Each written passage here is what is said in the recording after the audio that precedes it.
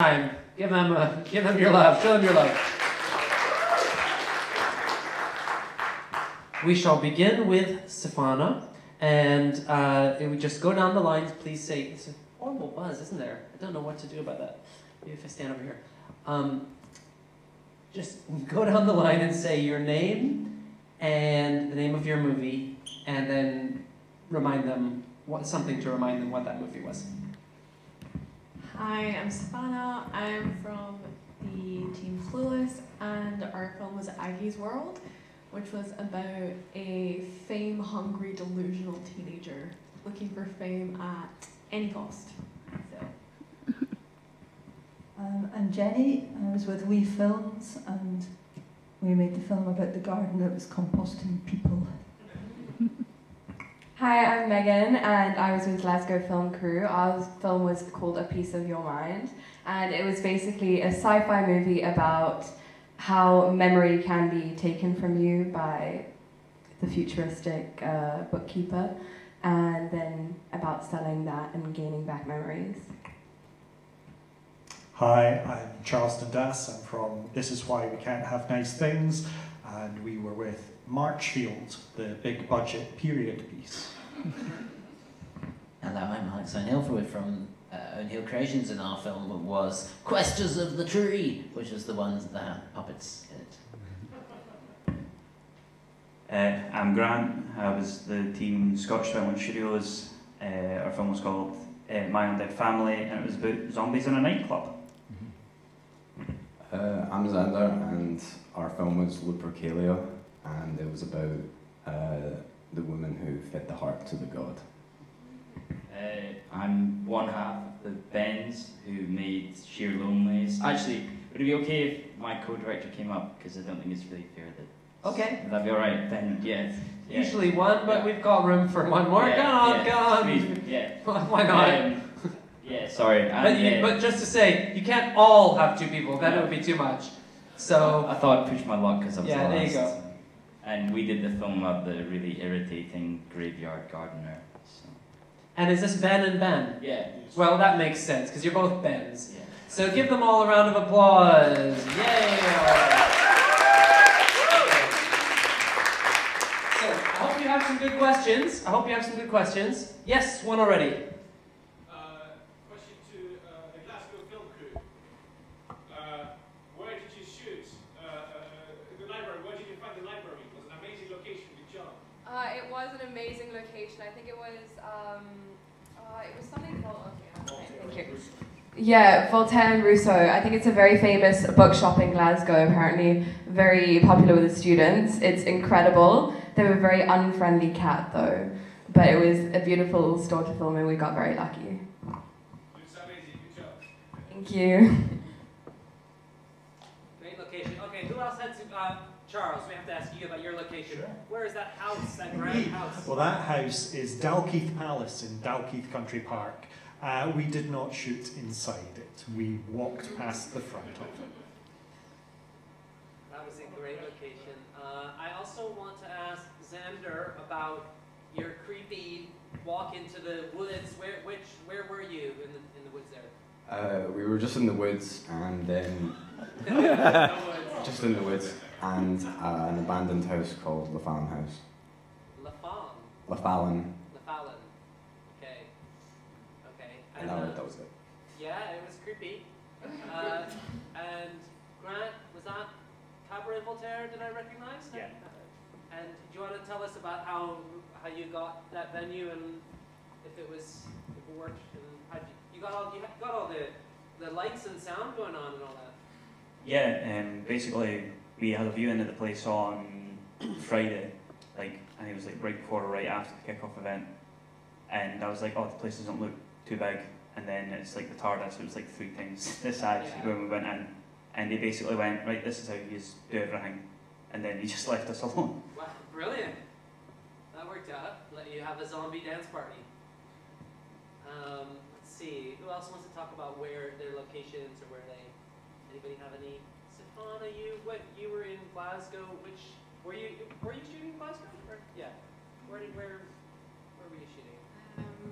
We're shooting in Molly's Shed and Queen's Park. We just like decided to torment the public with our questions. So Yeah. And what did they think? Like, well, obviously we saw some of the answers, but like, what else were they saying about like what is happening? oh, they were just really confused. They were like, "Who is Aggie?" And I'm like, "We don't know. We just made her like last night." So yeah, they were really nice though. They're very willing to partake. You know, considering we just sort of disturbed their peace in the car. Like they're all just on nice walks. And do you think that Aggie has grown some fans over the weekend? Is her world expanding? She's already world famous. She's the next Britney. Okay, Aggie, you hear that, Aggie? Woo! Yeah, Charles? Yeah. Sorry, just while we're on locations, in the period piece, there was an opera scene. I don't know if anyone knows where we shot that. Yeah, G2 and 3. Yeah. Yes. I love that you walked into the Usher Hall and Usher Hall's going to come down a bit. It's been down a heel actually, but no, that was gorgeous. But anybody else have any questions for these lovely filmmakers? I've got loads. So yes. For Alex, I found it very funny. So it's actually two questions. Like, it felt kind of improvisational. Like, were you just kind of Yes. or was it? It was entirely improvised, including the plot. We decided, because we've been doing 48-hour film projects since the very beginning, 2008, and we found that they can be very stressful. I don't know if you agree. So we decided we were going to improvise the whole thing. We decided on some sets, the hill, the park, the bar, and then we just, when we got to those points in the story, we just went, oh, which of those locations can we use next? So, which is why in the outtakes you've got things like someone going, oh, there was one bit where one of us went, we should climb the tree and then fight the dragon in the sky. Then the other one goes, no, I don't think we should do that because then we'll have to make another set. So there was a lot of bits like that, but it was just, you know, discovering the story as it went along. And then, you know, we're a family, we do a family show called Story Builders in the Fringe, come to the Fringe, where we build stories out of nothing. So we sort of just used those skills to build them on. But it was a lot of fun. I would totally recommend improvising films. The only downside is that it took 16 hours to edit. But, you know, I've seen things with proper scripts that have taken that long to edit, so, you know. That was just whatever. Like all of those scenes have long bits where we're just sort of rabbiting on about anything. He can't have a bath, he can't work in Pizza Hut because they can't hold the plates, and then there are other things that I've forgotten. Yeah, I don't know. But if he did have a bath, it would be too hot for him and he would boil, so it's probably a good thing. Yes. It's just occurred to me that he looks slightly boiled already, actually. He does, yeah. He's talking a lot for a boiled lobster. Yeah. He seemed happy enough. And Yeah. I just have to ask now on this lobster puppet, like he has a little mouth and everything. Where does one find a lobster puppet? So, Hester works in festivals quite a lot. She had to run away to go to do a pub, she's leaving at the moment. But she finds things in festivals because people leave them. So that lobster turned up in a festival some years ago. It's missing a claw, which would actually make it quite good to film, because if you got it on that side, you could see its mouth moving, whereas with the other claw, it was like in its face. And it's also kind of ripped underneath. But it's got a lot of history that we don't even know about that lobster. Wow, that's in part 2. Okay. The prequel. The prequel. Okay, who else has questions about these crazy films? I've got loads. I wanna okay, back to you, yes. The horror. Yes, Sander? Yeah, I found it really upsetting. I was wondering what your process was to try to get that set.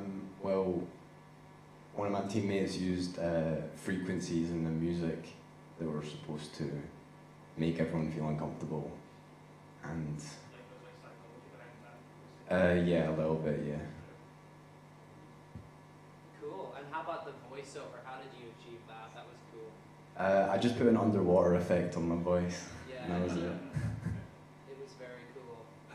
And yeah, I thought your film really had a great unity of style. It had a very unique style, and it style throughout.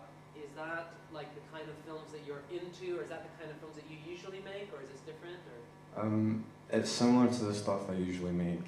Yeah. Quite a lot of my stuff's like that. Yeah. Okay. Cool. Yes.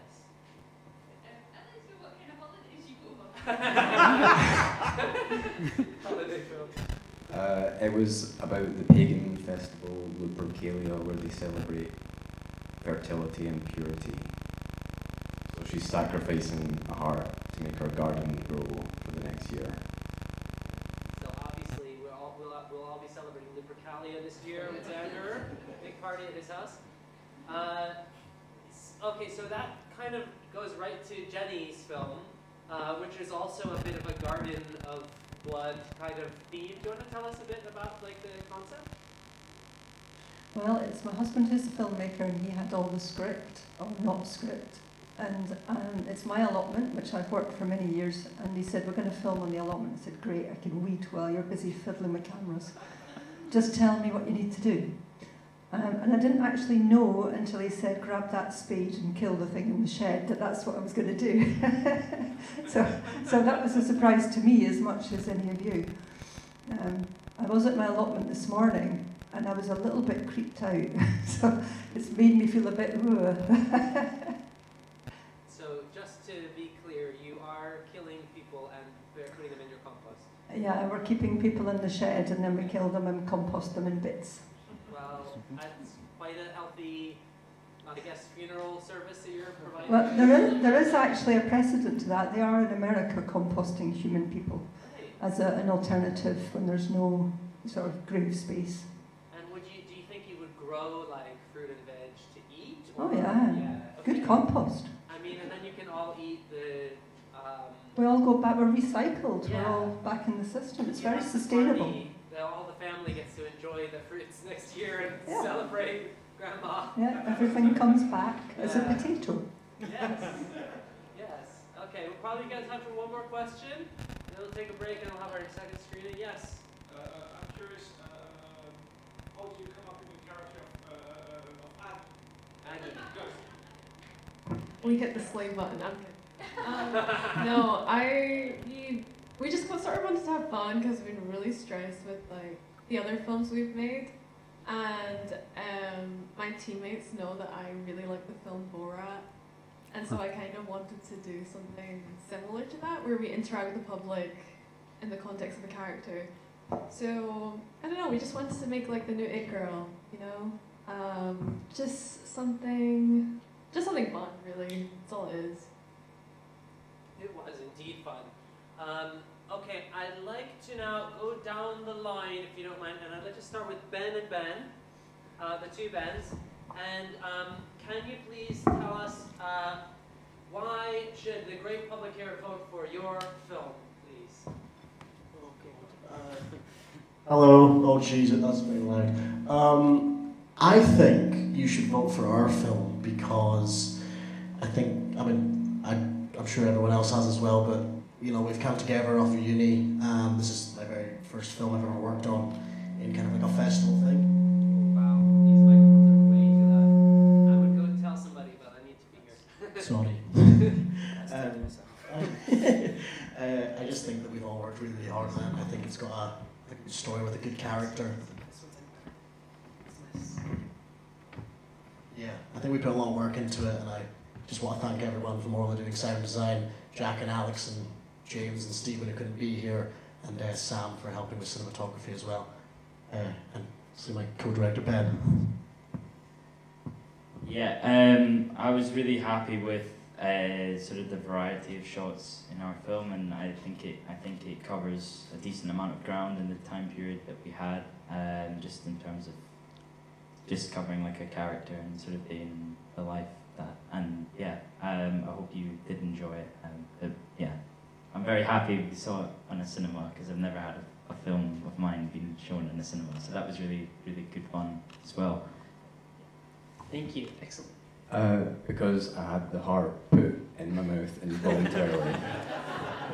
And you also had a camera in your mouth or something. Yeah. I think you should vote for me because I wrote directed and edited, so I think I slept for maybe 2 hours out of the 4 I ate. So that would be appreciated. And you can vote for us if you enjoy puppets drinking from them, I suppose. I usually vote for Marchfield because of the audacity with which we threw ourselves into the genre. That was a whole Pride and Prejudice story in 7 minutes. The BBC couldn't do that. We can. Hi, I think you should vote for our film because individually we had incredible actors, makeup artists, locations, and I think that all combining together it made a really incredible, unique film that had its own flavour that I think really shone through. And editing was also incredible. So, yeah. I think you should vote for our film because with a few actors, a very short time we managed to tell a little story with an incredible twist. And I'm now creeped out in my allotment, so I deserve something in return. Because you're hot if you're part of Aggie's World.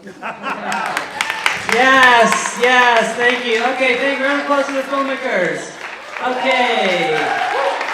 Now, please don't forget to vote. Again, the bag is just over on that side. Get a drink, go to the loo, get some food, whatever. Please come back for the 8 p.m. screening if you can. It will be followed by the awards party.